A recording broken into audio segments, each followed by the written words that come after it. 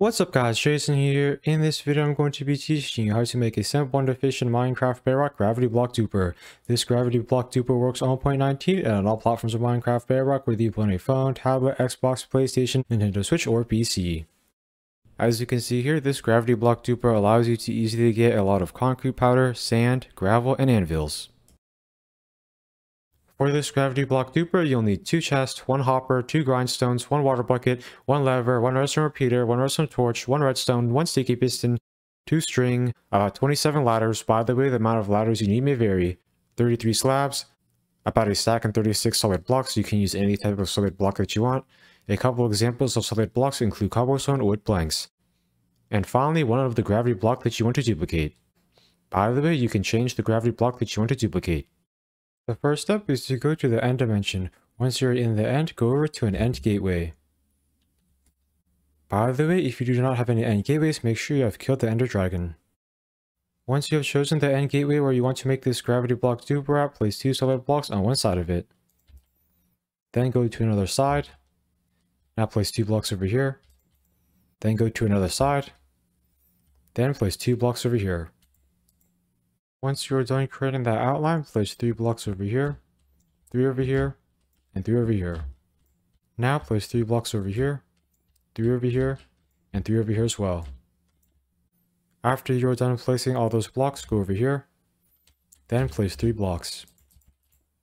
The next step is to place 3 blocks over here, 4 blocks over here, 6 blocks over here, 3 blocks over here, and finally 1 block at this spot.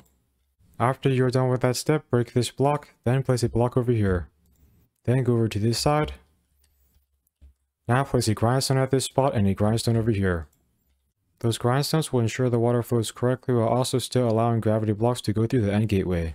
The next step is to place 2 blocks over here and a block at this spot. Now go over here, then place a sticky piston at this spot. Make sure the sticky piston is facing downwards. After you have placed that sticky piston, break these 3 blocks. Then place 3 blocks over here, 1 over here, and 1 over here as well. Then break this block. After you have placed those blocks, place a lever over here, a redstone torch over here, and a redstone repeater over here.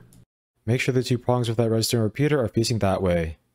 Now place a redstone at this spot. As you guys can see there, that should create a redstone clock. Once you have created that redstone clock, flick this lever down to shut it off. Then click this redstone repeater 3 times. As you guys can see there, the redstone repeater should now look like that. The next step is to place water over here. That water should flow like that. Now place a string over here and a string at this spot. The string will prevent concrete powder from turning into concrete if it is placed under the sticky piston. The next step is to go below the gravity block duper. Then stand under that block. Now place blocks from the ground all the way up to that block. Then place ladders on the side of this pillar.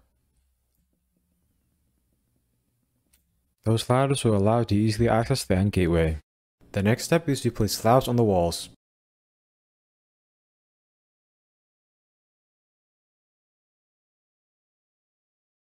Once you have done that, place a slab at each of these spots.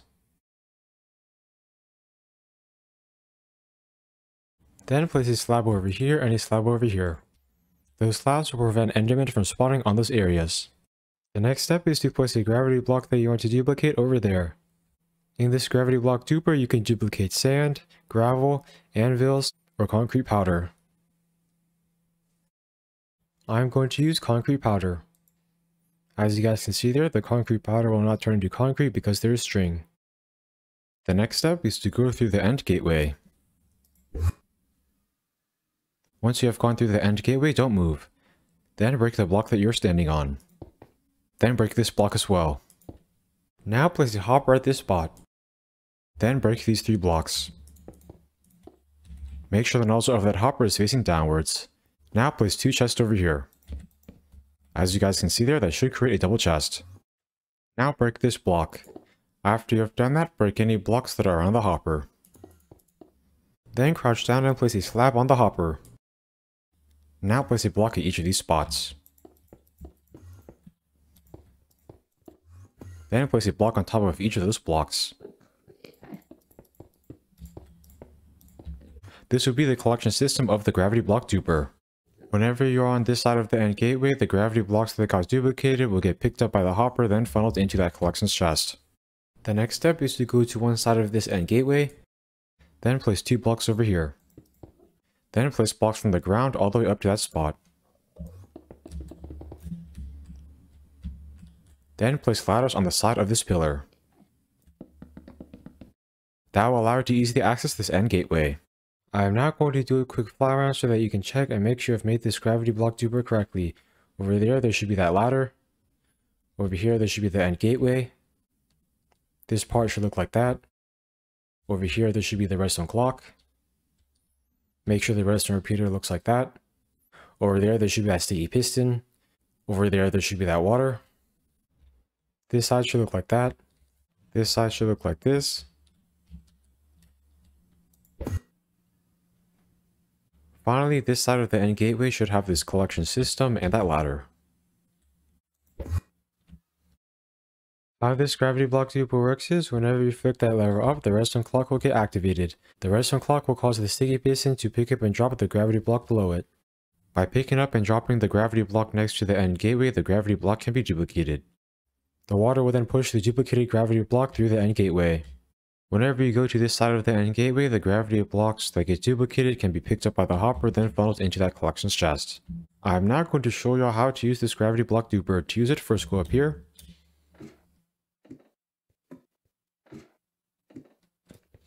Then flick this lever up. Now just wait. The longer you wait, the more gravity blocks will get duplicated.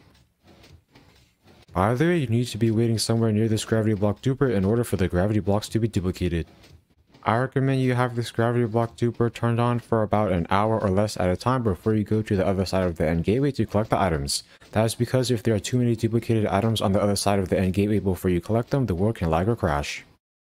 Whenever you want to collect the items, first flick this lever down to shut off the gravity block duper. Then throw an ender pearl through the end gateway. That should send you to the other side of the end gateway. Whenever you do that, you will collect some of the duplicated items in your inventory. The other duplicated items will go into the collections chest. By the way, duplicated items will not go into the collections chest unless you're on this side of the end gateway. As you can see here, by using this gravity block duper for a few minutes, I was able to get about 3.5 stacks of gravity blocks. To get back over to the gravity block duper, just climb up this ladder. Then throw an ender pearl through the end gateway. If you ever want to duplicate a different gravity block, break the block below the sticky piston. Then place the gravity block you want to duplicate over here. If when you go to the collection system you see there are a lot of items at that spot, I recommend you pick them up.